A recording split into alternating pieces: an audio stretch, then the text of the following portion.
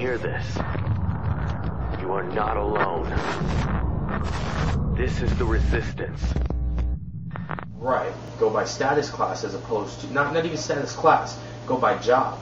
Go as the importance of a job. Your social status is determined by your job.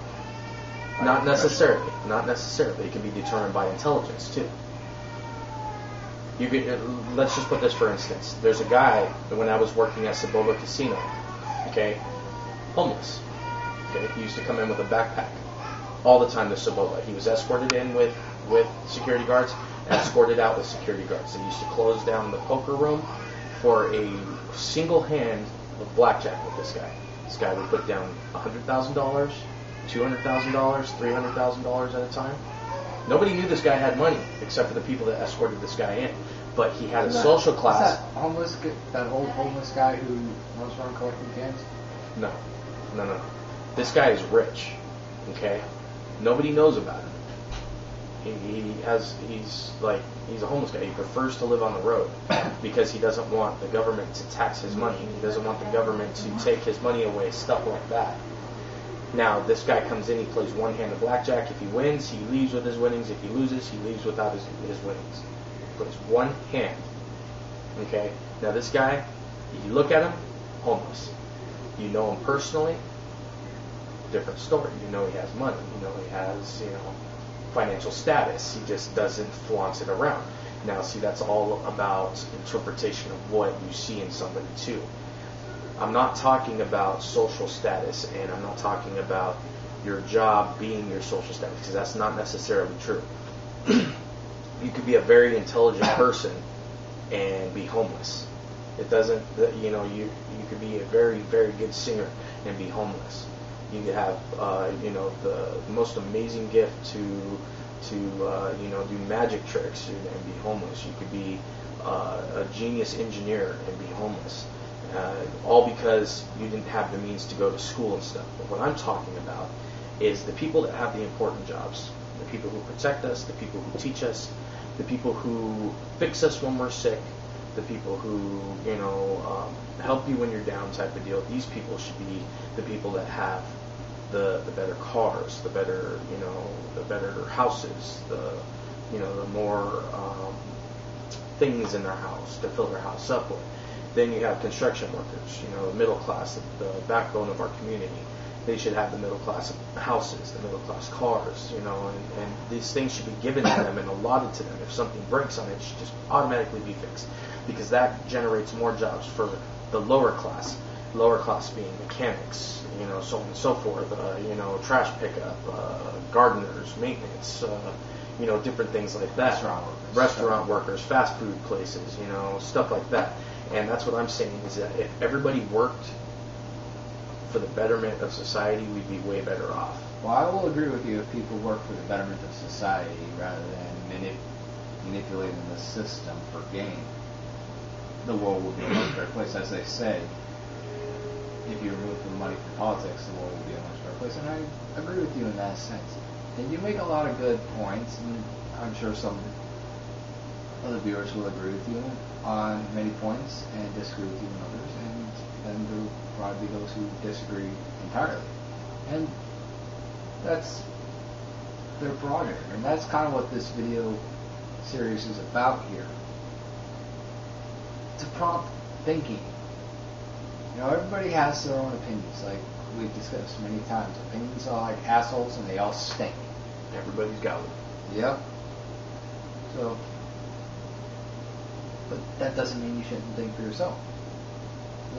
I'm not saying that people shouldn't have their religion or believe in something, or even entertain the idea of the existence of aliens or anything. Believe what you want to believe. But at the same time, be mindful of facts, and don't confuse the two. Don't confuse theory with fact. And if it's a theory, try to seek to prove or disprove it. And that's what TWWRN and a lot of activists do. We look at these, quote, conspiracy theories, and we research the facts. Okay, 9/11. Those towers shouldn't have fallen. Concrete doesn't burn. Those towers were each designed to take a hit of 2 airplanes, and yet those things crumbled. You know, all those stuff. Look at the facts. And that's all anybody can do is look at the facts. You really want to get into 9/11? We could get into 9/11, but you know that I think we can save for another time. But I think you and I are both on the same page as far as what's going on in the government today is totally whacked.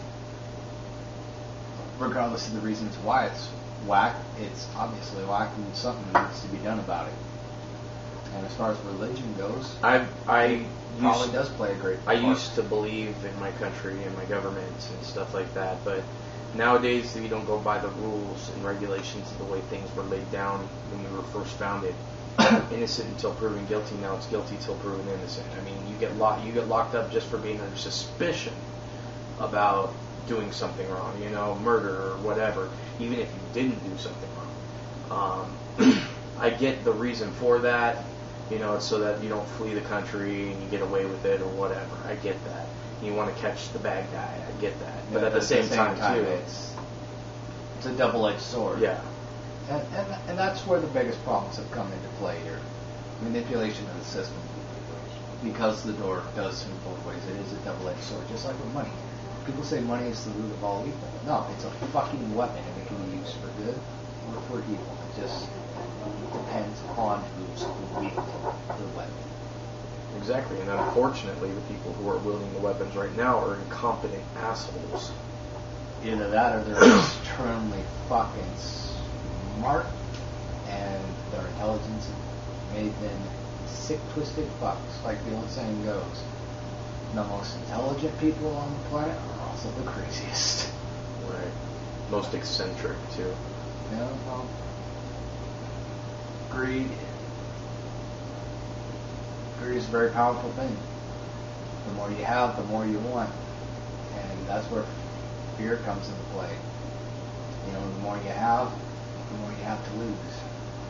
And I think that's what probably started this whole New World Order agenda.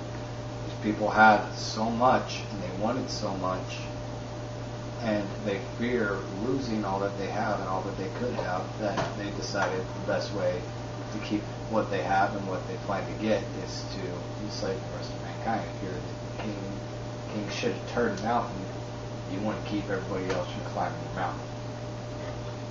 Yeah, knocking you but off your pedestal. But even then, not all people are driven by greed. You know. No, but for those who are driven by greed and have all of that, that's how they think. Thus, by proxy, they think that's how the rest of the world thinks. So you're They're using their own paranoia, and you're using the expression "one bad apple destroys the barrel." Saying because one person acts like this, everybody acts like this. As far as the individual perception goes, if you're a good person, you try to see the good in all people. If you've only ever been around good people in your life, you're not, and have never been exposed to anything other, then you're going to think the whole world's that way. But if you're a greedy, sick, twisted fuck, and you have grown up and associated only with other sick, twisted fucks, then you're going to assume that by proxy the rest of the world is that way as well. And if you're the 1% holding all the money and all the power and all the other shit, and you have that mentality, you're going to want to make sure that the rest of the world who doesn't have it can't get it. Right? Some people think that way. Yeah, some people think that way. See, the more money I have, the more money I give away. It's not the more things I buy with it. Me and my wife, we discuss this all the time. We think we're here to help people, and that's our true belief. I mean, we help people all the time. And just because we have money doesn't mean that we're going to keep it to ourselves and be selfish with it. Yes, we have financial issues sometimes, and we do have to keep that money to ourselves, but that's just so that we can support our family and help ourselves first. Because if we're not helping ourselves, how can we help others? Exactly. And in that terminology, if more people thought that way, then there would be, once again, betterment of society.